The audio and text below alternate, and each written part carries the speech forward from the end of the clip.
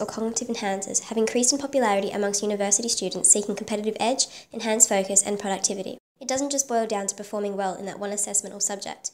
The increase is also being driven by the pressure of students to be successful post-university. Students think they are safer than street drugs, but are ignorant about the side effects of prescription medications. These medications can still be highly addictive and create dependence in the user. A smart pill is a drug that increases the cognitive ability of anyone taking it, whether the user is cognitively impaired or not. The most common here in Australia is Ritalin and dexamphetamine.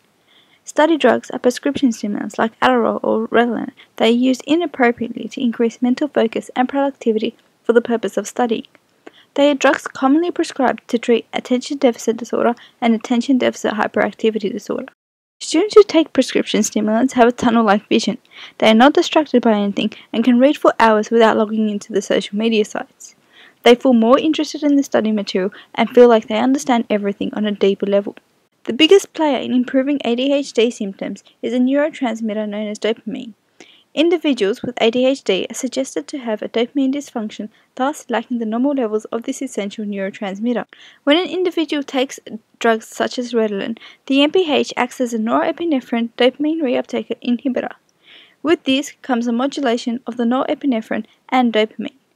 The norepinephrine dopamine reuptake inhibitor increases the amount of norepinephrine and dopamine neurotransmitters in the brain by partially blocking DAT, inhibiting it from completely removing the dopamine from the synapse. This ultimately increases attention and motivation whilst decreasing distractibility and motor hyperactivity, hence its use as a study drug. Subjects are able to consume more information in less time than are usually required. Studies suggest that academic doping is more prevalent here than in the US or in Europe. 8% of students have taken the drug. High-pressure degrees such as law and medicine have a much higher use rate than other faculties. This, in comparison to the US stats, 1 in 5 students are reporting to use the drugs to pull all-nighters. I was studying 40 plus hours a week, so I needed to rely on these drugs to pull an all-nighter. They actually helped a lot. I was able to get everything done. I guess the problem is the focus can be directed at whatever it is in front of you at the time. I was inside my house on my computer and I ended up rearranging my iTunes library for 5 hours, which is not super productive. So there are 2 ways to obtain study drugs. You can either get a prescription or you can make friends with someone who has a prescription and who is willing to sell out their medication. Neither of these 2 options is particularly challenging. Many young adults have also been known to fake ADHD symptoms to get study prescriptions from doctors. The demand has become so high that students are now turning to the internet to buy these study drugs online. Individuals buying these drugs over the net from places like Singapore think it's safe, saying they're in blister packs though, they look real. Although smart drugs increase short-term brain performance, there are also some long-term negative factors that need to be addressed. Increased blood pressure, increased heart rate, increased body temperature. This thing called a twilight zone where kids have been awake for an extended period of time but they don't feel like they can go to sleep, have hallucinations and delusions, hyperactivity, excitability, irritability,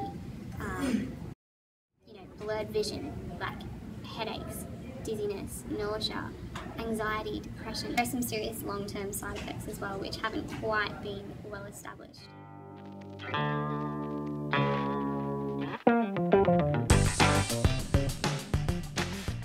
According to a 2005 study, teens who abuse prescription drugs are 12 times more likely to use heroin, 15 times more likely to use ecstasy, and 20 times more likely to use cocaine compared to teens who do not abuse such drugs. People who use these drugs only on occasion to study are much more likely to crash once the drug is worn off because the body's energy supplies and the dopamine have all been used up. There are also issues concerning the way students mix their drugs or the use of recreational drugs and alcohol when they socialise with their friends, a cocktail which can be dangerous.